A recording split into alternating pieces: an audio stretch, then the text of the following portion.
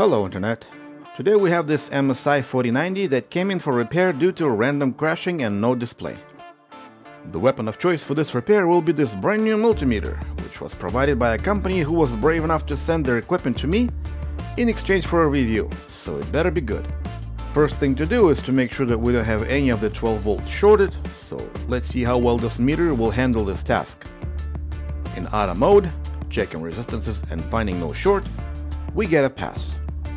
However, when measuring data lines, which have to be performed in a diode mode, the meter measures the resistance instead. This is very much expected because we're not measuring the diode, but the semiconductor circuit, so there's nothing wrong here. With the basic measurements out of the way, quick visual inspection reveals that we have some sort of damage here. This type of damage is usually a sign of what to expect under the hood. Or it could be the fact that the MSI is the most delicious 4090 money can buy. So they took a bite out of it.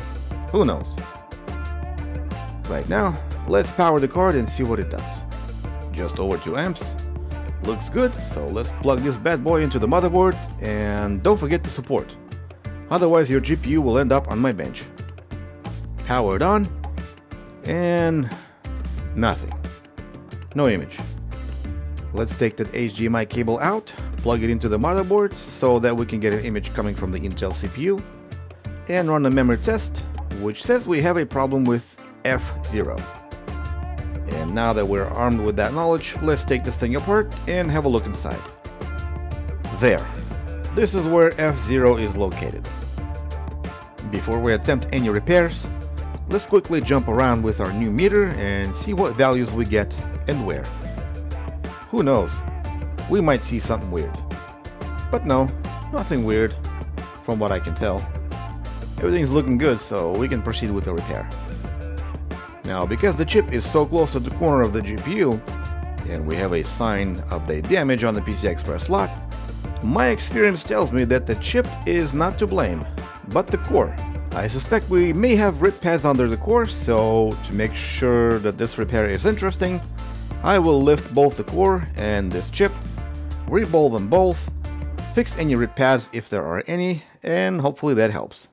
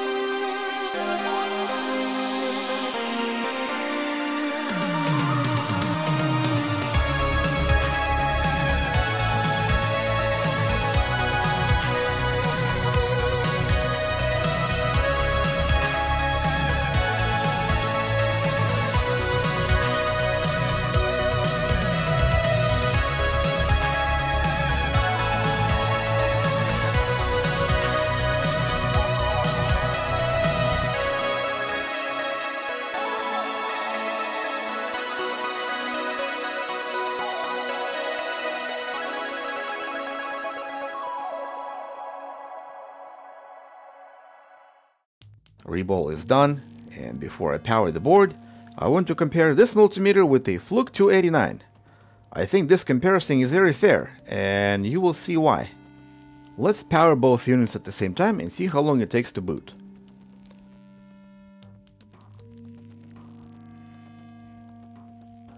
Clearly, our new device booted much faster. Now, I want to utilize the trend function, perhaps the only function which compelled me to buy Fluke in the first place. The only problem I'm facing with Fluke is that it does not provide real-time trend data, which can be used to identify odd charging and discharging behavior specifically on 12-volt rails. So instead, what Fluke can do is to record the measurement, after which you hit stop. You can then analyze how resistances has changed over time. This meter, on the other hand, can do it in real time. All I have to do is to change the monitoring mode, and I see both resistance values as numbers, and I see trend chart at the same time. Now, why am I comparing the two? And the reason is simple. Fluke is stuck in the past. Display is terrible, slow in response, features are outdated because Fluke does not innovate much in the last 20 years. Why it costs so much, I have no idea. So does that mean this meter is better? It's a yes and a no. Yes, because it has a lot of features, but all of its greatness is kicked to the ground by the size of the meter itself.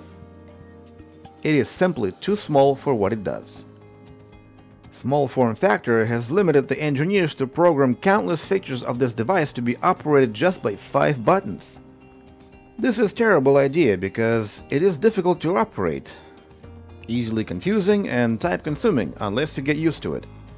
Basically, first impression is kind of negative, but in the long term, it may actually be okay.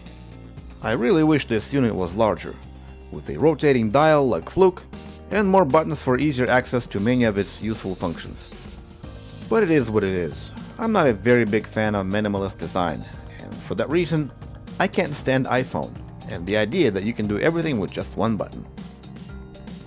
Either way, voltages on the board are also looking good, so let's power it on and see if it posts. There we have it. To satisfy yours and my own curiosity, I want to check all of the core phases to make sure that they all look the same, to rule out any potential issues with power delivery. For that, we're going to need an oscilloscope. And lucky me, they also sent me this portable mini oscilloscope, which I think is kinda cute.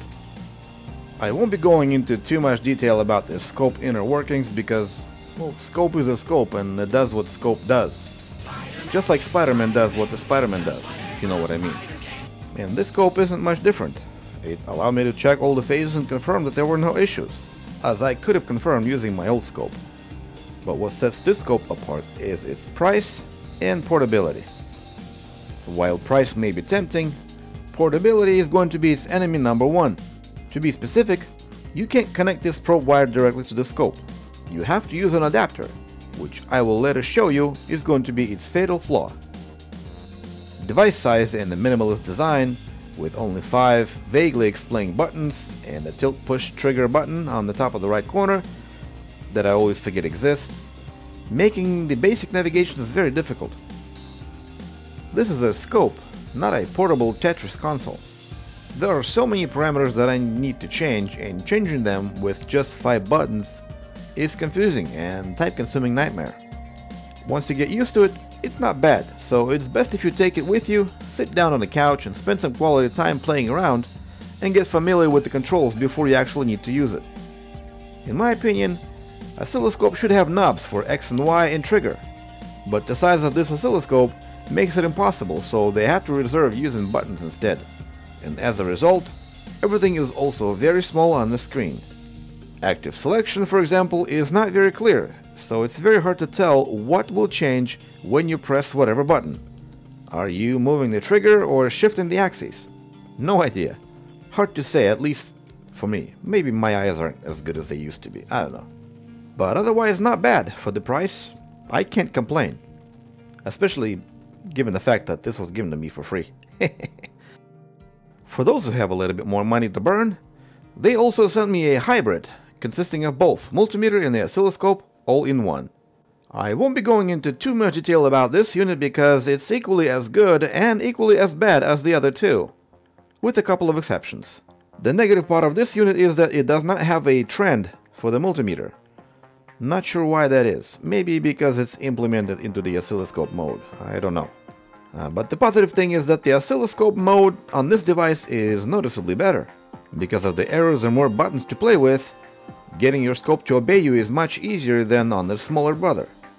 Both of them are equally equipped with the signal generator, so we can play around and see how they respond. And also, bigger unit uses standard probe connector, and it has 2 channels. 2 channels is very useful for determining the firing order for multi-phase controllers. If for any reason you have to disable one or more phases, you want to know in which order they fire up, and this scope will help you to do just that. At this point, there's not much else to say about this scope meter signal generator, except that it suffers the same problem as the rest of the devices. It is simply too small. Too much good packed into such a small factor will never be a good thing. It will be affordable and possibly even popular among the hobbyists, but for professional use, I'd stick to the old scope any day. Either way, let's put this card back together as quick as we took it apart, power it on, and run some tests.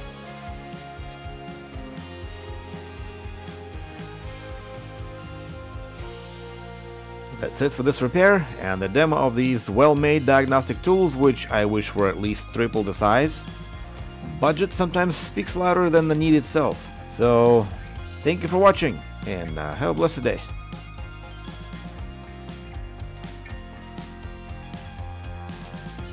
Oh, and I just dropped a mini scope, and guess what happened?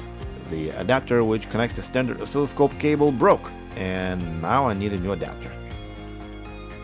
As far as the multimeter is awesome, but it's very small, and it's hard to see what's on the screen, and navigation is somewhat complicated because of the lack of buttons and the knob. But otherwise it's good. And the big boy is probably the best of them all, for a number of reasons, but it's missing the trend for multimeter. I kinda wonder if they can run an update of the firmware and bring that feature back into the device at some point in the future. I don't know, so don't ask.